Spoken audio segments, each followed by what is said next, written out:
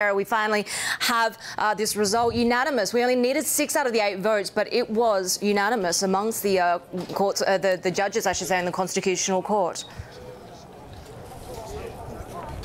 Yeah, it was unanimous, and it was much faster than we had expected. About 25 minutes from the start of this case, we saw Justice Lee Jung-mi just read out the final verdict.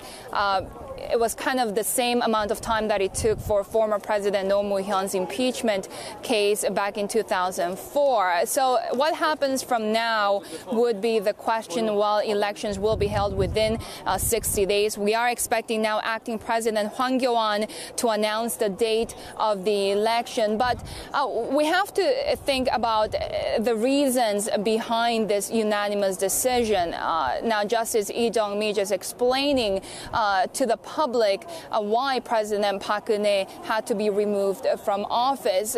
They were saying that President Park had continuously violated laws, that she had hidden Choi Soon-sil's influence in state affairs. Now, remember, Choi Soon-sil is a close confidant of President Park Geun-hye, and they were accused of colluding in order to get bribes and also abusing President Park's power. So in this regard, the court saying that President Park violated the Constitution, that she abused power, the power of the presidential power for Choi Soon-sil's interests.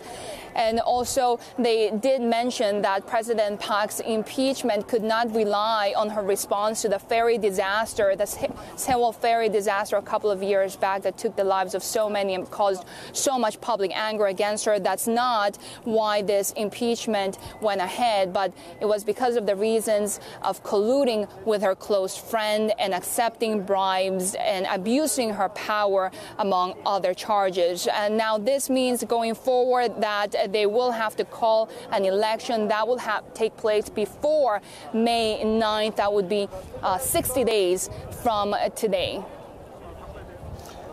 Shery, very quickly here as well. Well, of course, this is just a confirmation of her impeachment. She can't run again. So who's likely to be the next president? Is there any front runner at the moment?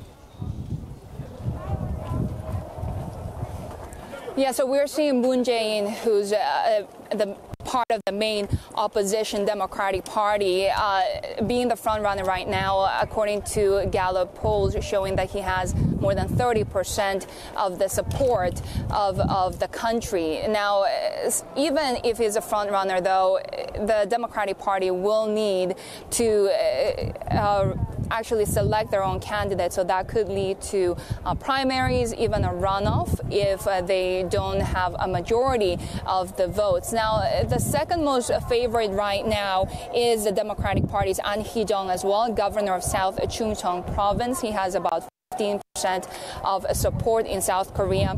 Now, when it comes to the president's ruling Saenuri Party, the old Saenuri Party, right now rebranded as Liberty Korea, they're in disarray. They're pinning their hopes on the acting president, Hwang Kyo-ahn. But either way, whoever the next president.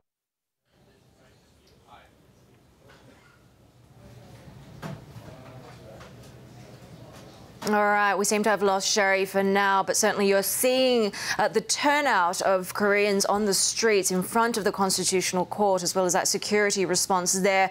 We have seen, of course, rounds and rounds, weekend after weekend of protests, culminating in that parliamentary vote in December to have President Park Geun-hye impeached. And then, of course, that triggered the decision for the Constitutional Court to consider whether they would uphold that. And in the last few minutes or so, we have had the delivery of that judgment, the ruling unanimously, 8-10, the justices on the Constitutional Court ruling to uphold that decision to impeach, to remove President Park Geun-hye from office, and of course triggering that election within the next 60 days. We seem to have Shery back now, so I want to ask you, Shery, you see the people out in the streets. There was that element of I guess, what the populace wanted, which was change, which was maybe a new leaf. Is this likely to appease some of that sentiment? I mean, what are you sort of hearing being there on the ground? The fact is that when we're talking about protests in South Korea, there were both sides for and against President Park being removed. Some of those against this impeachment motion have said that these illegal procedures had to stop.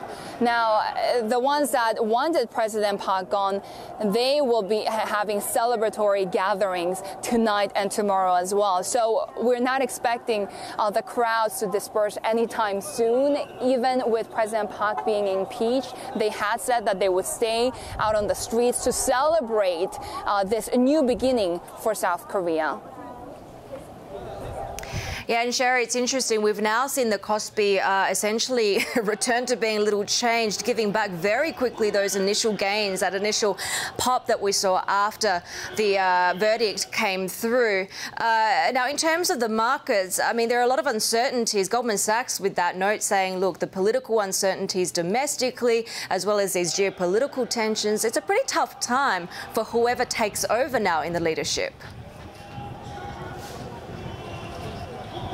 Yeah, it is. I mean, despite what the markets are doing, and remember, the Kospi has been pretty resilient, up more than 4% in dollar terms since the impeachment motion passed the National Assembly on December 9th. Despite what the markets are doing, the sense here in South Korea is that consumer confidence has been hit. What that means is that people are not going out to spend. We are expecting the slowest pace of growth for this year since 2012 at 2.5%, according to the Bank of Korea. Remember, this is a country that's reeling with record levels of household debt. What that means is that the BOK can't really do much, cannot cut rates in order to stimulate the economy. Also, because of the yield differentials with the U.S. rates and South Korea, with the U.S. being ready to hike rates, South Korea does not want to risk more capital outflows. So this is a country that has very few options when it comes to monetary policy options. What that means is that the fiscal side will have to play in and try to boost the economy. And remember, unemployment rates here, they're okay for the rest of the population, but when it comes to the people under 30 years of age, the unemployment rate is double that of the whole nation. So a lot of people here on the ground, especially young people who can't get a job, they're calling the situation hell. Oh, it's a perfect storm there in a lot of ways. Shery, I'm curious, though, we've been talking about what happens to the country, what happens to the leadership role now that it's been vacated, now that she's been removed. But what happens to the former president, Park Geun-hye? Are we expecting to hear from her? I mean, where do we go from here for her?